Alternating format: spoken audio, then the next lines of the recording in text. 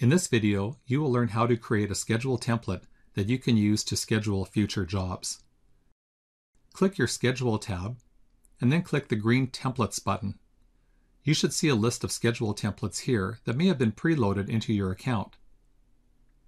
If this list is empty, or you don't see any suitable templates, you can contact BuildIT support and we'll load some more templates for you. Or you can use the information in this video tutorial to create new schedule templates. There are two ways to create schedule templates. One is to copy tasks from an existing job and place them here in a new template. The other way is to click this button here in the top left and create a template from scratch. Let's start by using an existing job. Close out of this screen and click on your Job List button. Find the job you want to use as a template. This job should be one that you fully scheduled.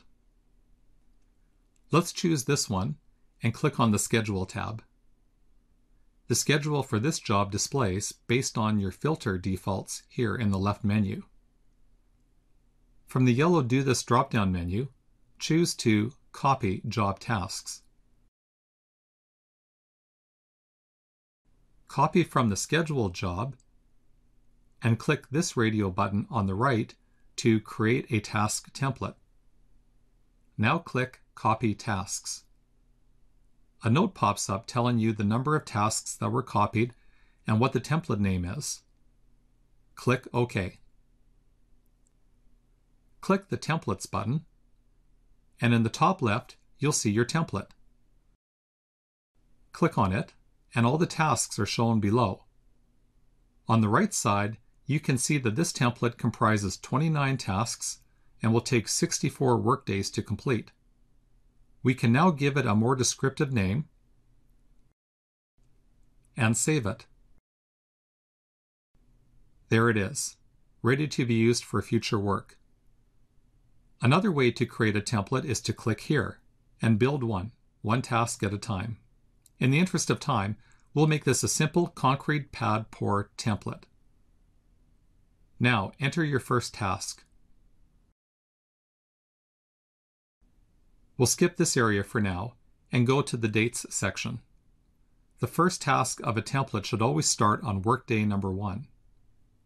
Enter the duration here. Then add this task to the template. BuildIT applies a sort order number, and you'll see the task in the top left. Enter another task. This one starts and ends on day 3. Enter another task.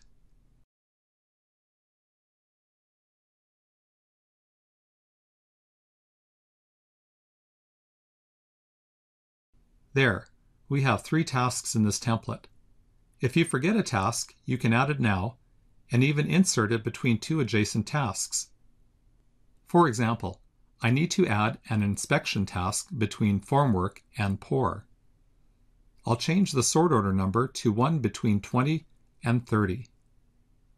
There, that task was inserted right where it needs to be. Once your template is complete, click on the template name and see the summary on the right. This template here has 4 tasks and will take 4 days to complete. You can insert it into this job, choose a start date, click this right arrow, and you can see that the job will be finished 4 working days later. Click here to schedule work. Then close out of the screen and choose the job from the yellow job pick list in the top left. And your schedule displays here. For more on using templates for scheduling, watch the following videos: 6.1 Schedule using a template, and 6.13 Schedule using an existing job.